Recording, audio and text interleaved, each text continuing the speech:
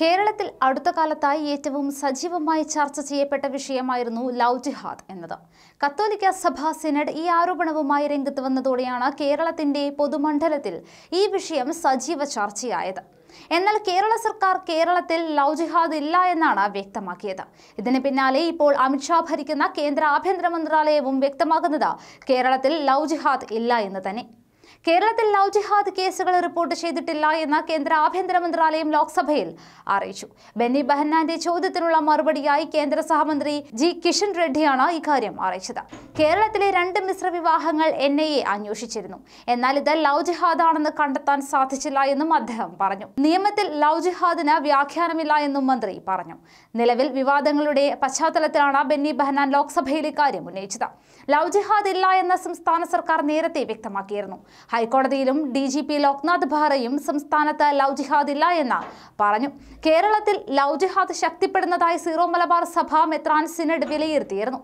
ഇക്കാര്യം ആവർത്തിച്ച് ഇടയലേഖനവും വന്നിരുന്നു. ഇത് സഭയ്ക്കുള്ളിലും പുറത്തും വലിയ വിമർശനങ്ങൾക്കാണ് വഴിവെച്ചത്.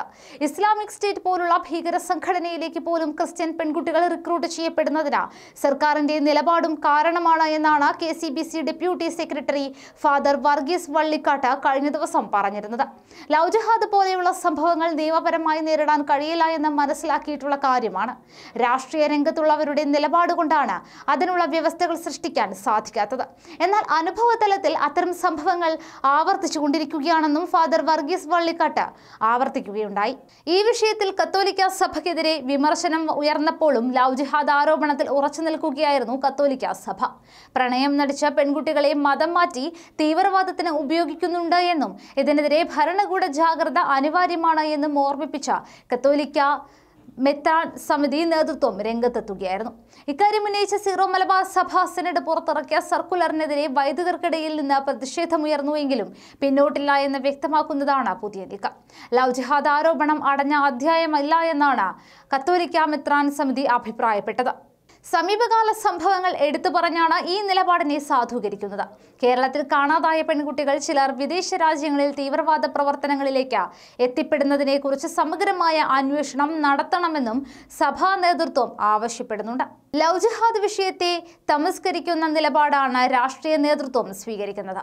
മുൻകൂട്ടി സ്വീകരിച്ച ഈ നിലപാടിന് അപ്പുറത്തേക്ക് പോകാൻ പോലീസിനും നിയമത്തിനും സാധിക്കുന്നില്ല എന്നും കത്തോലിക്ക സഭ ആരോപിക്കുന്നു. 2 ആഴ്ച മുൻപ് ചേർന്ന സീറോ മലബാർ സിനഡ് ലവ് ജിഹാദ് ആരോപണം ഉന്നയിച്ച് പുറത്തിറക്കിയ സർക്കുലറിനെതിരെ സഭയ്ക്കുള്ളിൽ നിന്നും പൊതുസമൂഹത്തിൽ നിന്നും വിമർശനങ്ങൾ ഉയർന്നിരുന്നു. വിമർശനങ്ങളെ തുടർന്ന് നിലപാട് മയപ്പെടുത്തി പിന്നീട് വിശദീകരണക്കുറിപ്പ് ഇറക്കിയെങ്കിലും ആദ്യത്തേതിനേക്കാൾ ശക്തമായ ആരോപണങ്ങൾ ഉന്നയിച്ചാണ് പുതിയ വീഡിയോ സന്ദേശം. കേരളത്തിൽ ലവ് ജിഹാദ് ശക്തമാണ് എന്നാണ് സീറോ മലബാർ സിനഡ് പുറത്തിറക്കിയ പ്രസ്താവനയിലും പറഞ്ഞിരുന്നത്.